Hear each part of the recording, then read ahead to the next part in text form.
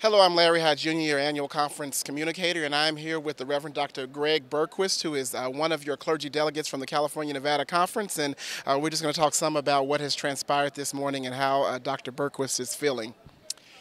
You know, I'm feeling hopeful. It appears to me that we are trying to make a decision to do business in a radically different way.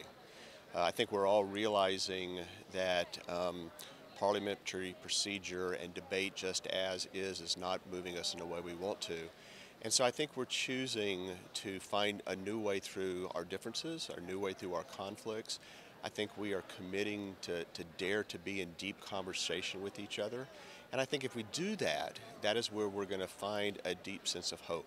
So I am hopeful, of course, we're going to be voting exactly how we're going to do that after lunch. So I'm going to spend a great deal of lunchtime in prayer as we prepare for that vote. And I know you've been a General Conference delegate before, so what has most surprised you?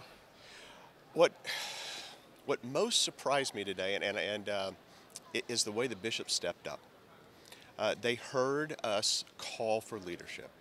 And, you know, they didn't have to respond to that call. There's nothing in discipline that says they had to respond to that call, but I think they felt our heart and our spirit, and they realized that we are a denomination that is struggling so hard, over issues of human sexuality and the full inclusion of LGBTQI people in our congregation, that we now need our bishops to stand up as strong spiritual leaders to guide us through this process, not to make our decisions for us.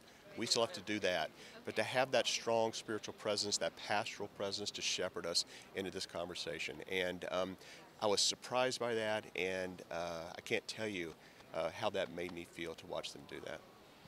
What are your hopes and dreams as we move forward? My hopes and dreams is that we dare to do it differently, that we can say that we've been trying to do this for the last 40 years using the legislative process, and it's not working. In fact, it's not working so bad, I think it is eroding at the very nature of who we are as a church.